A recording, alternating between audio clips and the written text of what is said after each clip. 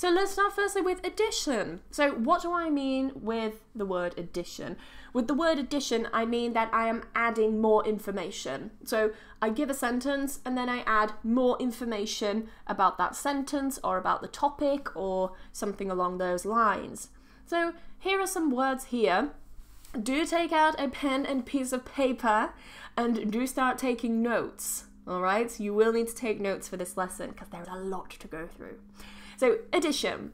Here are some really common words and phrases that you might come across. These are not all the phrases for addition, okay? There are loads of them. I've just chosen some really common ones that I personally use or that I read a lot, okay? They're the most useful ones, in my opinion, though there may be other useful ones too.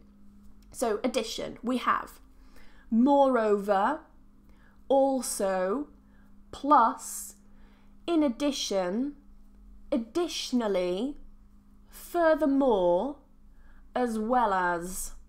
Okay, so lots there. Let's have a look at how we use them in sentences. So let's start with the first one, moreover. So what I've done is I've taken the same sentence and then you can see how I've just literally changed the connective. That's all I've done. So they can be used in exactly the same way. And this will help you remember, okay? Because sometimes connectives appear at the beginning, sometimes in the middle, and sometimes at the end of sentences. Sometimes they can also move, all right? So they can appear in the middle or at the beginning and at the end, and so on. These here, let's have a look, all appear at the beginning of a sentence, but they must go in between two sentences which are relevant to each other. For example, the company's profits seem to be decreasing. Full stop. Moreover, comma. The staff's morale has also started to decline.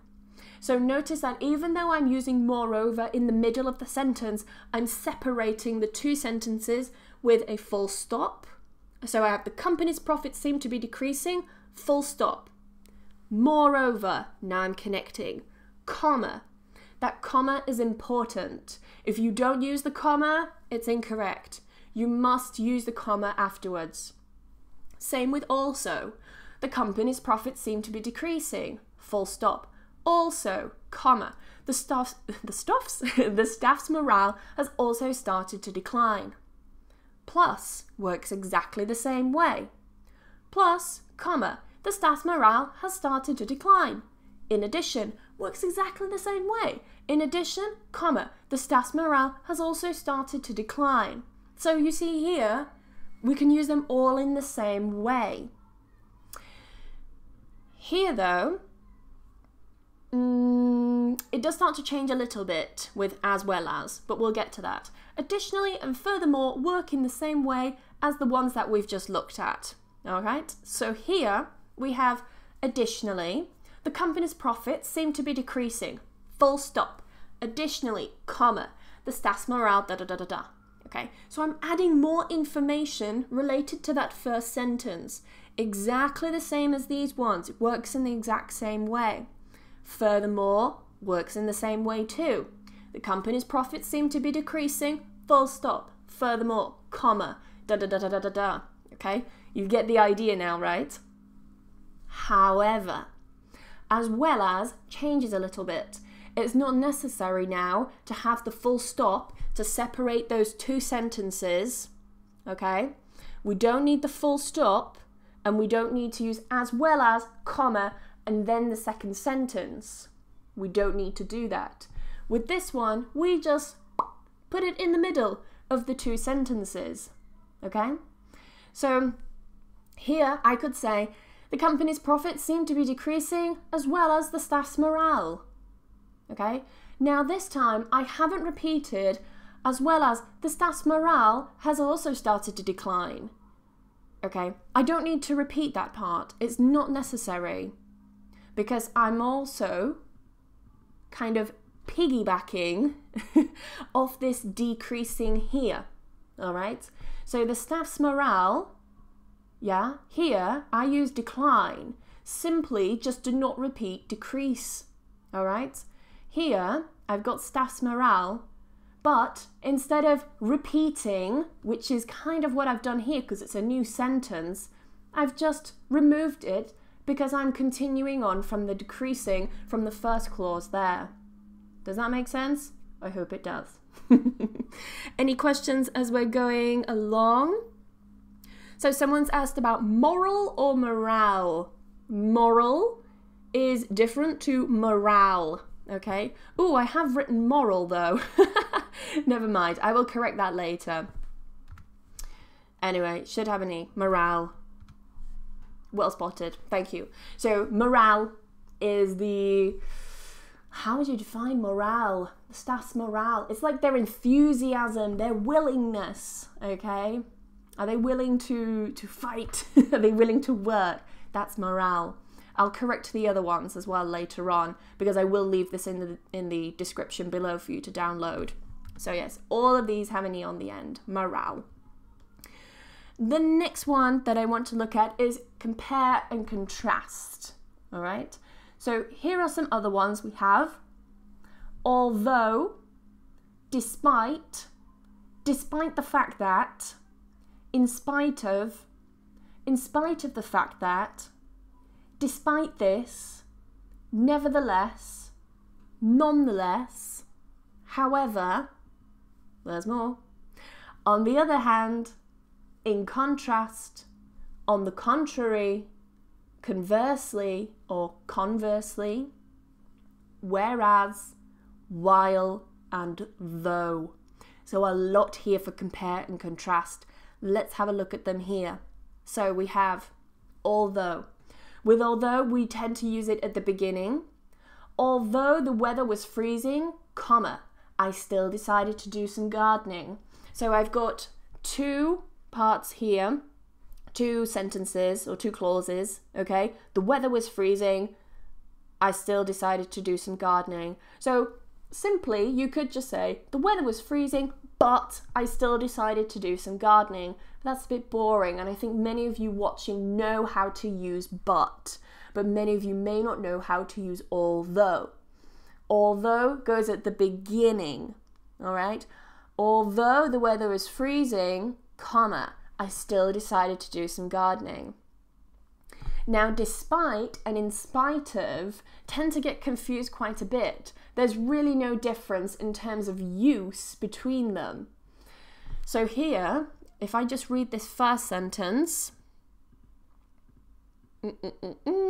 trying to highlight it, but my computer's a bit slow. All right, so this one here, despite the weather being freezing. Now, I really want to focus on this part here because what happens, guys, I'm bringing my microphone closer to make sure you hear this. When people use despite and in spite of, they forget that the verb here changes to ing. So I don't say, despite the weather was freezing. Ooh, that's was. Despite the weather was freezing. No, no. Despite the weather being, all right? Despite the weather, ing. The same with in spite of here. In spite of the weather being freezing, works in exactly the same way. You must use ing with despite and in spite of. Now what happens is that people get a bit confused when they start saying despite that, all right? I've seen students, they write, despite that the weather was freezing. We understand, but it's not correct. If you want to say despite that, you have to use the fact. Despite, I'm confusing despite and fact. Despite the fact that the weather was freezing. Now look what's happened. What has happened to the verb? It is no longer ing. So if I use despite, I use ing. If I use despite the fact that, I just use the normal verb. There's no ing. And this part stays exactly the same. Okay? Exactly the same with in spite of. In spite of the weather being freezing, in spite of the fact that the weather was freezing, again, goes back to the normal verb if I use in spite of the fact that. all right? And never ever, in spite of that, the weather was freezing, doesn't work, all right? So let me add that little part again. Last one is despite this. Now, despite this works slightly differently. You put it in between your two clauses normally. So you have your first sentence, you put it in between two sentences, I mean not two clauses. You take your first sentence, the weather was freezing, full stop. Despite this, comma, I still decided to do some gardening. So the meaning is exactly the same as despite and in spite of, but despite this works in a slightly different way. We put it in the middle of those two sentences, okay? We take the first sentence, full stop. Despite this, comma, second part, all right? The next one, I see people are so quiet in the comments. Are you all writing things down? Compare and contrast, continuing with this one, we have nevertheless. Nevertheless, you have your first sentence, full stop, nevertheless, comma, second sentence, all right? However is a very common one. Nevertheless and nonetheless are used in the same way as however, but nevertheless and nonetheless are a bit more formal. So if you're talking about an academic essay or a formal letter of some kind, then you're more likely to use nonetheless and nevertheless. Okay, that doesn't mean that however is informal. It's quite neutral, but I would say that nonetheless and nevertheless are more formal, definitely. So just to look at the structure here, the weather was freezing, full stop. Nevertheless, comma, I still decided to do some gardening. Nonetheless, comma, I still decided to do some gardening. However, comma, da da da da da. You see, works in exactly the same way and they have the same meaning. A couple more. So here we've got on the other hand. So you've got on the one hand, da da da da da, on the other hand, da da da da da. So you can also use this as two parts. Let me just add it here. So on the one hand, that's also possible. On the one hand, it's a great idea that the town have decided to build more homes.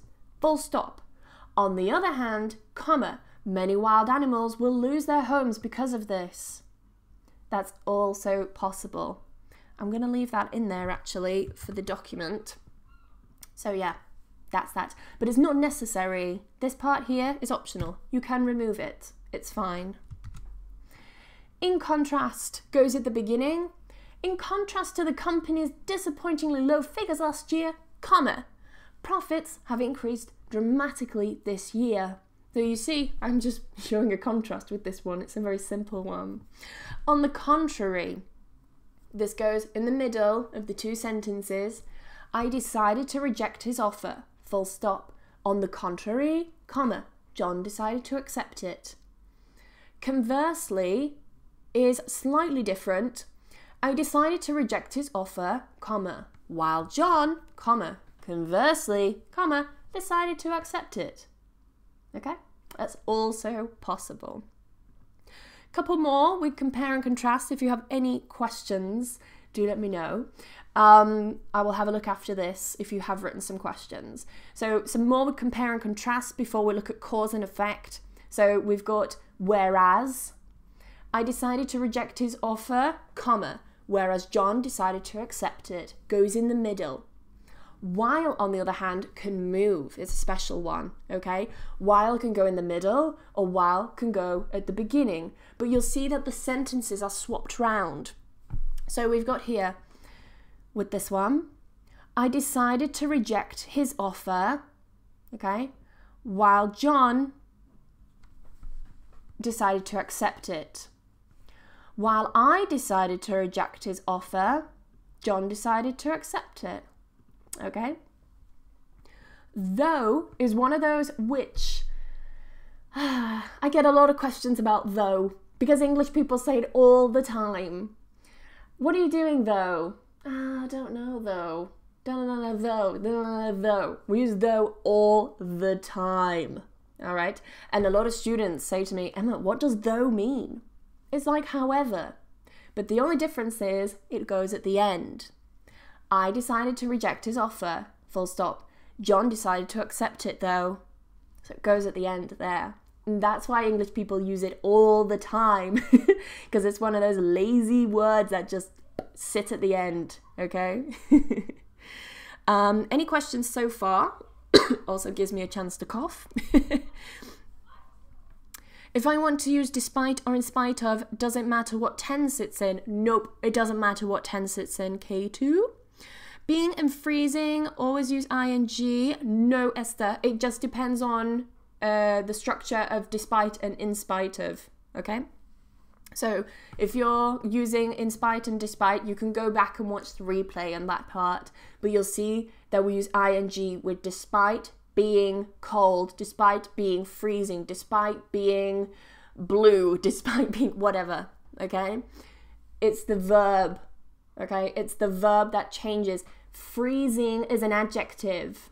It's not a verb in that case that I showed you earlier. Being was the verb. Freezing was an adjective. Please save the video. Is it going to be saved? Yes, it'll be saved forever and ever. Don't worry. So Hugo says, I lost all my fingers on one hand yesterday, but on the other hand, I'm okay. Very good use. Well done, Hugo. Okay, some cause and effect. We're getting towards the end here. So if you do have any questions, I'll answer them after the cause and effect part. So cause and effect, we have since, as, because, therefore, for this reason, as a result. Since, this goes at the beginning. So I would say, since the company, it's like using because. Because the company is doing so well this month, works the same, yeah? Since the company is doing so well this month, the staff should be rewarded with a Christmas bonus. As works the same as because. Exactly the same. As the company is doing so well this month, da-da-da-da-da. Or I can put it in the middle. The staff should be rewarded with a Christmas bonus as the company is doing so well this month. So you see, I've just basically switched the sentences round. As the company is doing so well this month at the beginning, or as the company is doing so well this month at the end. Works exactly the same as because. Because the company is doing so well this month, da-da-da-da-da. The staff should be rewarded with a Christmas bonus because the company is doing so well this month. No difference in meaning, no difference in usage. They work the same way. Couple of others. So we have therefore. The company is doing so well this month, full stop this time.